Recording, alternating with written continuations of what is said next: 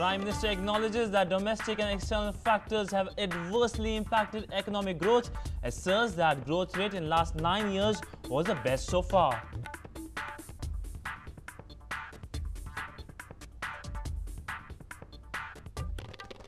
Dr. Manmohan Singh says he would have liked to do better for generation of employment in manufacturing and controlling prices. Says inflation is a concern.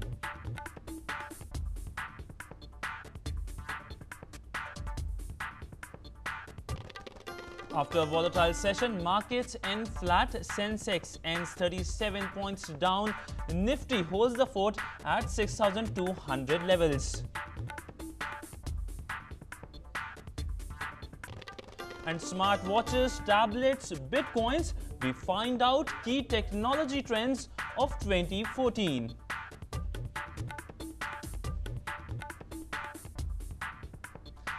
Hello and welcome to Business Wrap. I am Sidhant Sibal, and in news just in, according to news agency PTI, petrol prices have been hiked by 75 paise per litre and diesel by 50 paise with effect from midnight tonight.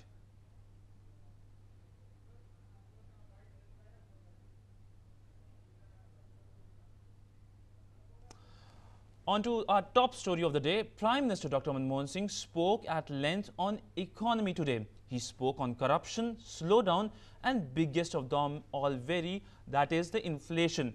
Admitting that the worry of rising inflation is legitimate, Dr. Singh said income of most people have increased faster than inflation. He, however, asserted inclusivity and pro-growth people's policy have been maximum during UPA's rule. More in this report.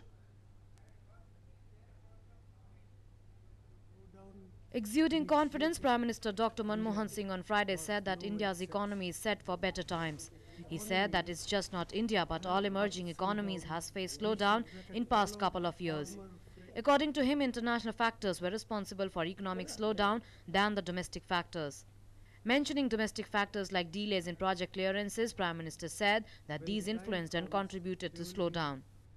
I have done as well as I could under the circumstances. It is for the historians to judge how successful I have been.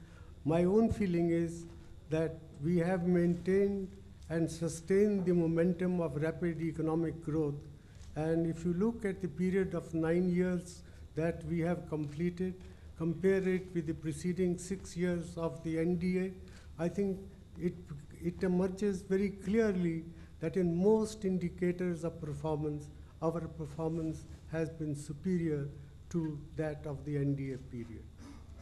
He, however, stressed on economic inclusiveness that has been cornerstone agenda of the UPA government.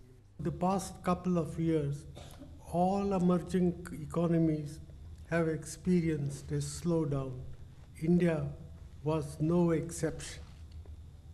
Economies have ups and downs, and we should not focus overly on the short term. We should recognize that even if we include the years of slowdown, the rate of growth achieved in the past 9 years is the highest for any 9-year period. But he considered that controlling inflation has been an issue and price rise could be a factor for people turning against Congress party. He added that every effort is being taken to control inflation. Price rise was a factor in the people turning against the Congress party, and I have explained the reasons why price rise took place, for reasons beyond our control, because international commodity prices were rising, because international energy prices were rising, and these were the factors which made it difficult for us to control prices as effectively as we could have done. Enumerating UPA's achievements, Prime Minister Dr. Manmohan Singh said number of people below poverty line has come down. He said that his government has maintained and sustained the momentum of rapid economic growth. He did express his concern over not generating employment in manufacturing sector and called for efforts to support medium and small enterprises. Finally, the Prime Minister said that his government will continue to implement policies to revive growth, promote enterprise and generate employment. Business Desk, DD News. Now getting back to the petrol price hike story, we're joined by our correspondent Arun Sharma on the petrol prices hike. Remember that petrol prices have been hiked by 75 paise a litre and diesel has been hiked by 50 paise with effect from midnight tonight. Arun, tell me what's the latest update and the reason behind the latest, actually the first hike in this year. That's right, Sidhant. The first hike in this new year. The petrol prices have been hiked by 75 paise per litre. That is excluding the state levies, and the diesel prices is hiked by 50 paise per litre. That is also excluding the state levies. Now, basically, Sidhant, the international Brent crude prices is hovering at around $115 per barrel, and also the rupee to dollar equation is not in the favor of the petroleum company, and therefore the state-owned petroleum companies have decided to raise the petroleum prices from midnight to tonight. Now, let me tell you, Sidhant, the diesel prices were being hiked regularly after every month. Basically, the diesel prices are being hiked by 50 paise.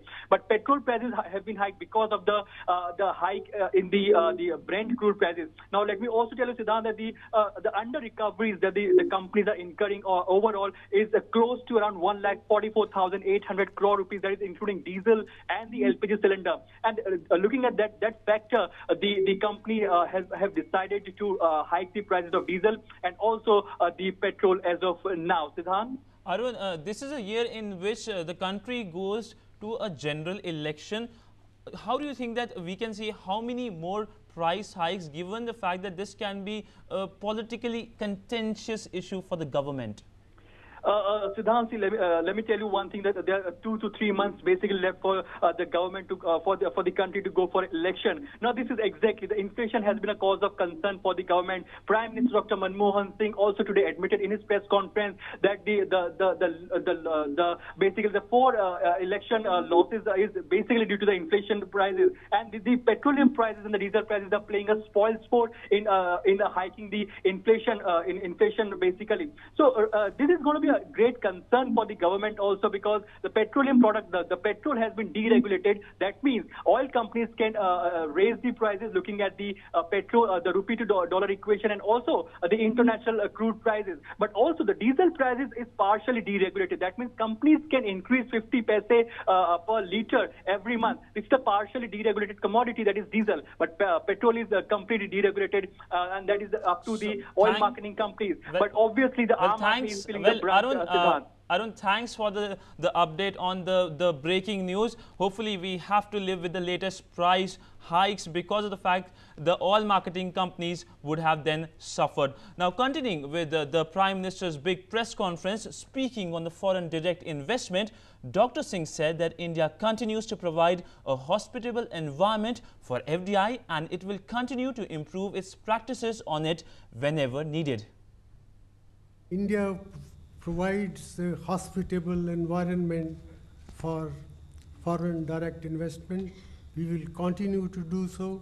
We will continue to improve upon our practices wherever they are needed.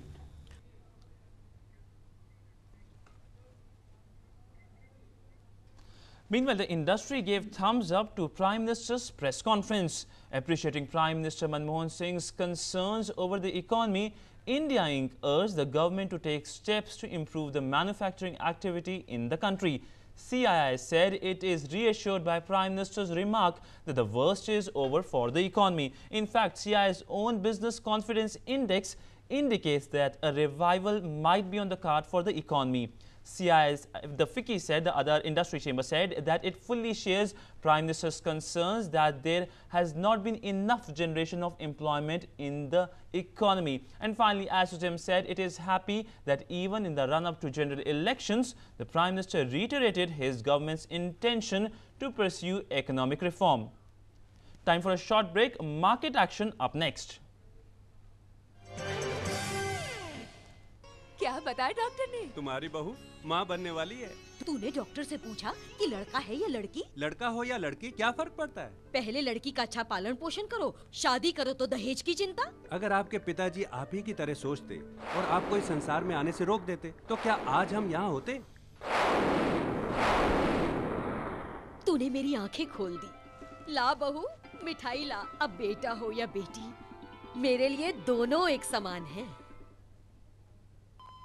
अरे सुन तो। मुझे क्या सुनाना चाहते हो? जो सुनाओ मेरी सौतन को। किसको? अरे वही तुम्हारा मोबाइल फोन जिससे सुबह शाम दिन रात चिपके रहते थे और कहते थे किसान कॉल सेंटर से बातें हो रही हैं। अच्छा ये बात है। हाँ क्यों, क्या हुआ? अब बात नहीं होती क्या? अब तो झट से बात हो जाती है। ऐसा क्या?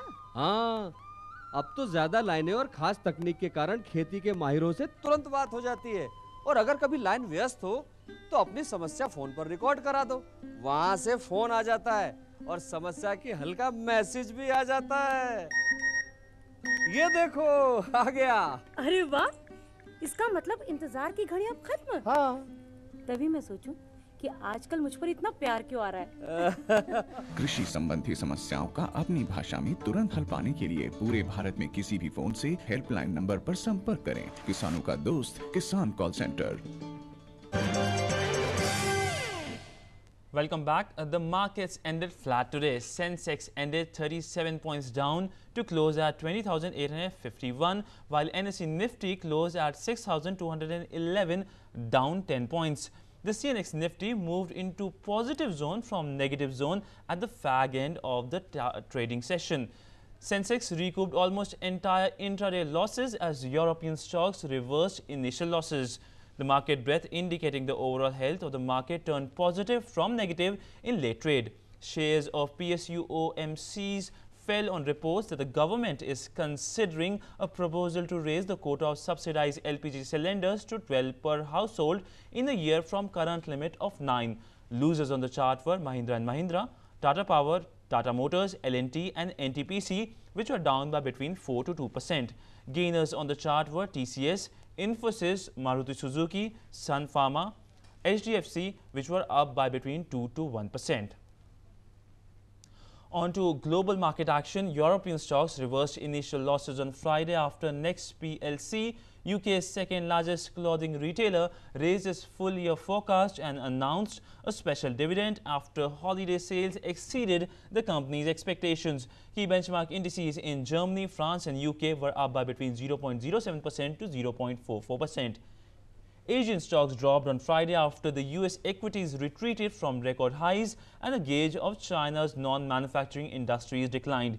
Key benchmark indices in Hong Kong, Taiwan, Singapore, Indonesia, China and South Korea were off by between 0.77% to 2.24%. Japanese stocks market were closed for a holiday.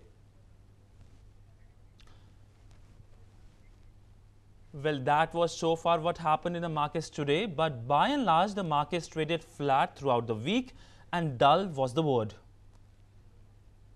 Key benchmark indices edged lower on the first trading session of the week. The barometer index Sensex shed 51 points to settle at 21,143. The market closed the last session of 2013 on a flat note amid thin volumes, with the Nifty holding the 6,300 level on Tuesday. The Sensex rose 28 points to close at 21,171 and the Nifty climbed 13 points to 6,304. But the broader markets outperformed benchmarks. The markets were closed on 1st of January as everyone welcomed the new year with a bang. Thursday, stock markets ended on a negative note, tracking weak manufacturing data and passive retail participation. Sensex closed at 20,888, down 252 points. It was Sensex's biggest fall in over a month and end below 21,000 level. Nifty also reflected the same mood and shut sharp at 6,221, down by 81 points. Friday, the markets continued the decline. Sensex dropped further by 71 points in morning trade today on selling pressure in capital goods, metal and power counters, coupled with lower Asian shares and overnight decline in US stocks. However, shares in IT and tech sectors firmed up due to fall in the rupee value against the dollar. Business Desk, DD News. And as the world bid farewell to 2013 and entered in 2014, lots happened in the Indian economy. 2 days before New Year, the government on Monday gave Tesco and Vodafone go-ahead for FDI clearances, and on 1st of January 2014, the Land Acquisition Act came into force. More such news in our weekly Biz this week.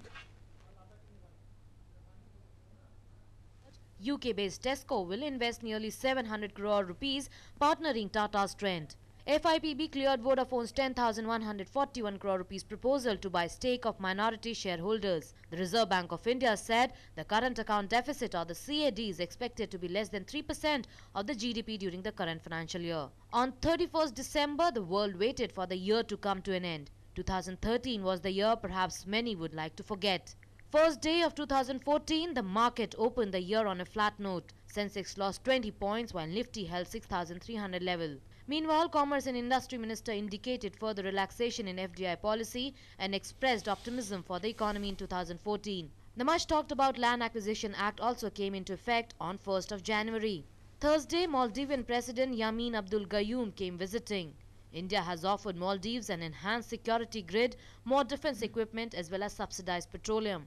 A number of decisions were taken in Cabinet on Thursday. It has approved the conversion of preferential shares in Indian Bank, UCO Bank and Vijaya Bank into equity. The Cabinet has also approved land management policy for major ports. MSP for raw jute was hiked by 100 rupees per quintal to 2,400 rupees. On Friday, Facebook sued all alleged private message scanning. Facebook is facing A-class action lawsuit over allegations that it monitors users' private messages. Business Desk, DD News. Now, the next week's outlook. The Telecom Commission is likely to meet on January 7th to discuss proposals of levying uniform annual fee on spectrum usage across all players in the sector. The markets will officially start the first full week of 2014. Meanwhile, to Asia's largest economy, China, the country will come out with its trade, non-services PMI and inflation data, which will provide fresh cues on the economy. Here's the outlook for rest of the week. With markets back in full swing after the Christmas and New Year holidays, a fresh blitz of China data will provide the latest clues on the strength of the world's second largest economy. On Monday, a private survey on the services industry will examine the strength of the sector following a weaker than expected government report. Overall, China's services sector has maintained a steady pace of growth over the past year, accounting for nearly half of China's economic growth at the end of 2012. That picture could look similar when economic growth for 2013 is added up and published later this month. On Wednesday, China's Bureau of Statistics posted trade figures for December, and while recent data showed a hefty jump in exports, analysts expect more modest gains in December. Unlike the services sector, exports have recently been a drag on China's growth as a stronger yuan and rising labor costs have taken their toll on sales of Chinese goods abroad. On Thursday, China's inflation data for December is expected to show its first year-on-year contraction since 2009. South Korea's central bank meets to discuss interest rates on Thursday, and officials are expected to keep rates steady for the 8th month in a row. But compare the won to yen, which has weakened 18% over the past year, and that poses a challenge to Korean companies such as car makers that compete with Japan Inc. Competition could heat up as a key theme for 2014. Asia's economies are generally looking healthy, but with Europe and the US perking up again, investors may be tempted to reduce exposure to this region. Business Desk, DD News. Well, after that, time for a break. After the break, the tech trends of 2014. आज हमारा देश इतना आगे बढ़ गया है कि बाकी दुनिया की नजरों में हम एक महान देश के रूप में उभर रहे हैं, लेकिन उनका एक और नजरिया भी है हमारी तरफ। आइए उसे देखें।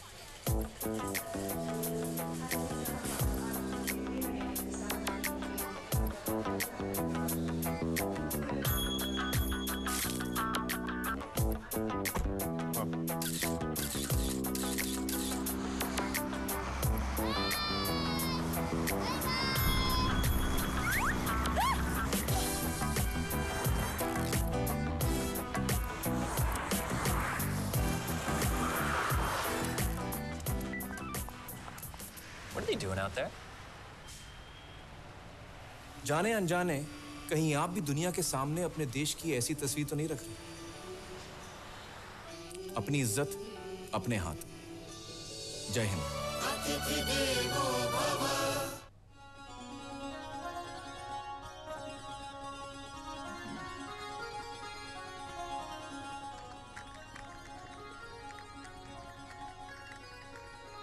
Lakhan,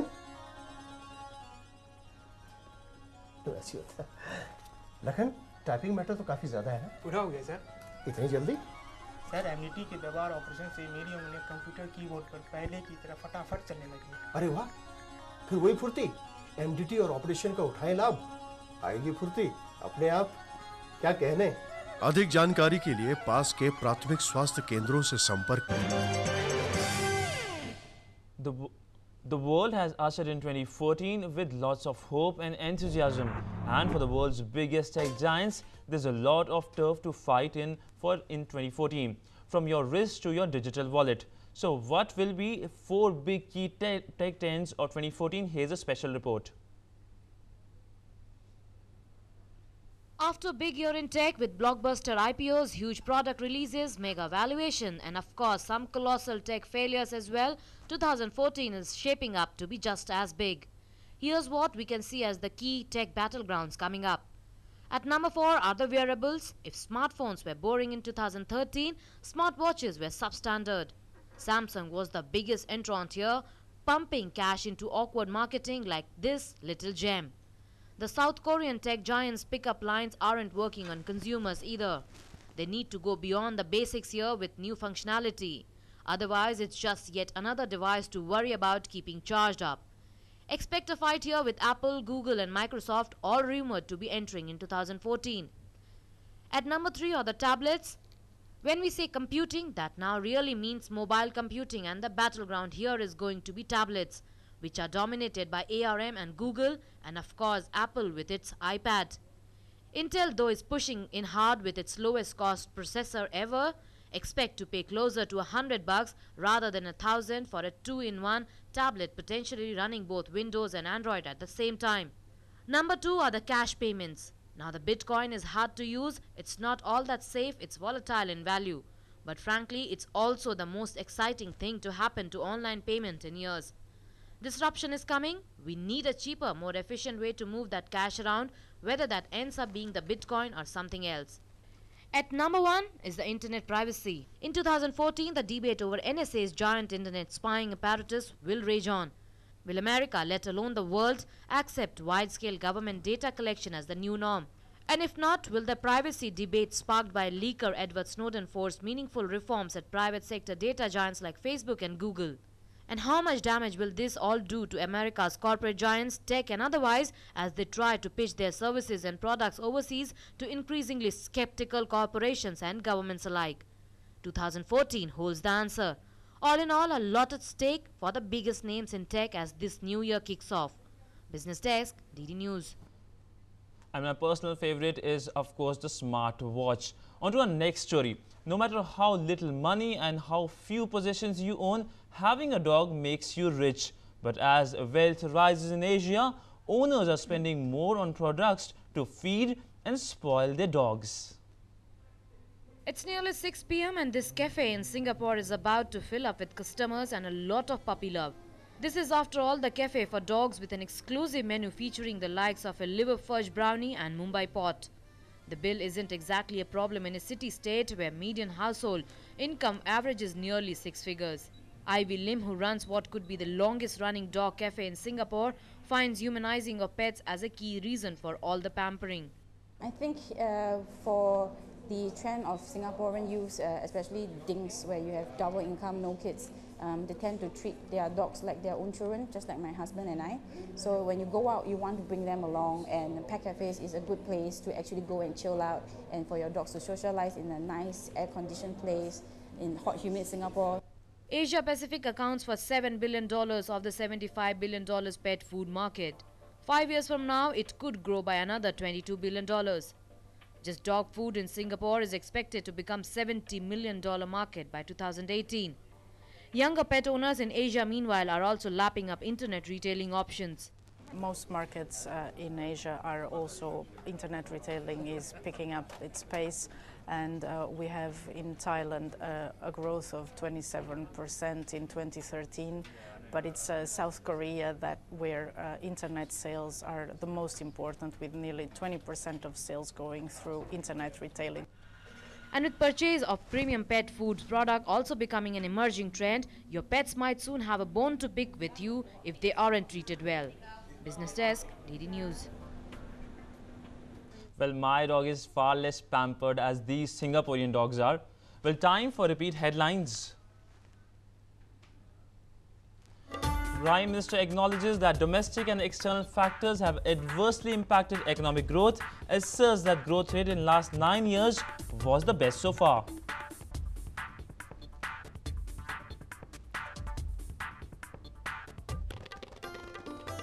Dr. Manmohan Singh says that he would have liked to do better for generation of employment in manufacturing and controlling prices, says inflation is a concern.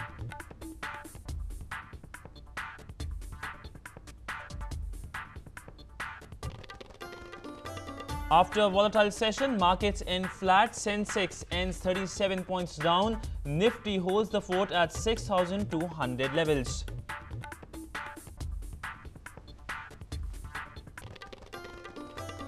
Smartwatches, tablets, bitcoins, we find out the key technological trends of 2014 and it seems bitcoins will take the lead.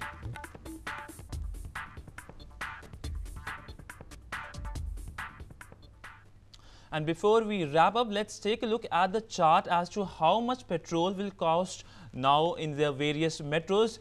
And you can see on the screen it will be flashing the rates of petrol and diesel prices. And in Delhi, the new current rate is now 72.43 rupees from 71.51 per litre.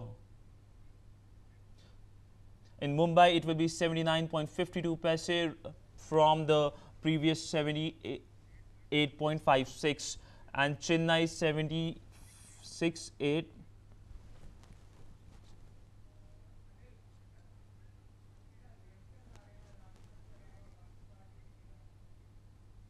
So those were the key highlights of the day in the business wrap. We'll meet you on Monday and hopefully you will have a good weekend ahead. Thanks for watching. Namaskar.